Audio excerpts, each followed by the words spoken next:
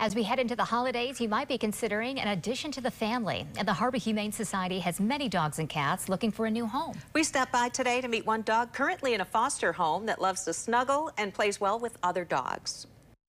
Sarah, tell me a little bit about Boston. Yeah, so this is Boston. He came to us back in August. He is almost 3 years old, 2 years, 9 months, something like that. But he came to us after a neighbor found him abandoned inside of a trailer. And luckily they spotted him, and actually his brother were in the trailer and got them out and then called us, and we came and picked them up. His brother has been adopted, but Boston is still here waiting for a home. So he is an absolute cuddle bug. I mean, he wants to snuggle with you. He's more of like the work hard, sleep hard type dog. You know, he loves his zoomies, and then he just wants to just hang out, some Netflix and chill. He is in a foster home with other dogs, and he has had several different meetings with other dogs that have gone very well.